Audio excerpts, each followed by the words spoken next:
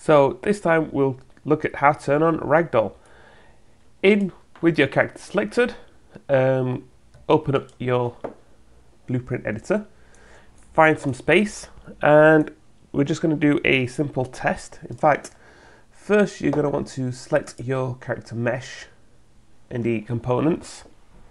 Scroll down till you see collision. On collision preset, change from character mesh to Ragdoll. And that'll be that for there. Let's do this on an input test. So I'm just going to type in, right click and type in input Z. So when Z is pressed, let's do a print string just to make sure that we're receiving input, which we should be. And let's set simulate physics on our mesh. Set simulate physics on mesh and turn that to true. Hit compile. Let's give this a test. So it can still walk as normal, walk, and press Z, and we fall over. Note, yeah, cool, look at that. How awesome is that? Note the camera disattached from the body. It's because the camera is actually attached to the collision. So instead, I'm going to drag and drop this onto my mesh like that to fix that problem.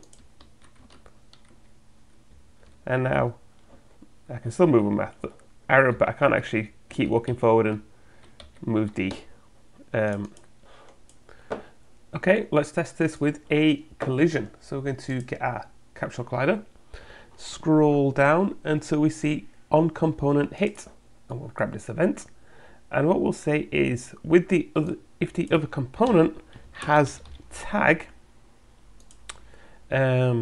which we'll need to set up in a minute, but we'll call it rag for Ragdoll, and we'll create a branch. If we hold B and left click, we can create a branch. Or true story, this is actually just an if statement. So we can just type in if and drag that off. And then if this is true, what we'll do is let's copy and paste you and set up like that. Now we're going to need to choose the component that does this. So I've got a few balls up here. What I'm going to do is I'm going to scroll down, and on collision I'm going to turn on this to simulate hit event, because remember we're saying on capsule hit. And then we want to go to tags and type in what we set up, which is rag for Ragdoll. Let's press play, see if it works.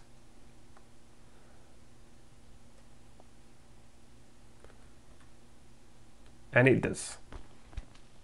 Cool, awesome.